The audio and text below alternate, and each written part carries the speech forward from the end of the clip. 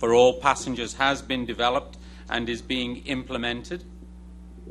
And an isolation facility is being provided at the Philip Goldson International Airport for further screening for passengers who may be considered at some risk due to the surveillance forms. The Ministry of Health, as you know, I think, has provided a hotline.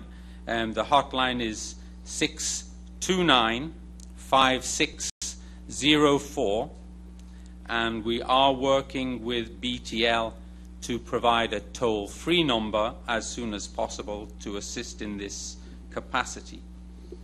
We have developed a rapid response team to follow up on cases, and we have received permission already to hire another 10 public health inspectors to strengthen our response at the borders and points of entry. We have prepared a team for contact tracing, and they will be able immediately to be dispersed around the country to contact anybody who shows up on the surveillance issues. We are providing further treatment in infection, further advice and information on treatment and infection control.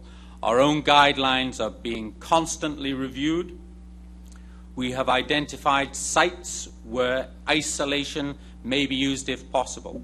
We have our own healthcare team here, again Dr. Figueroa, Dr. Manzanero, to be able to answer any questions that you have.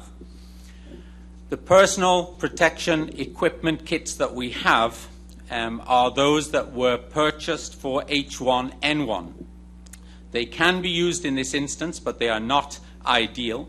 The ideal personal protective equipment that is recommended by the World Health Organization is not available in the very short term, and so we have procured or sent in the procurement request for those kits, but Dr. DeCosio will probably be able to tell you how long that procurement time will be. But in the meantime, we will make sure that our people have all the protective equipment that is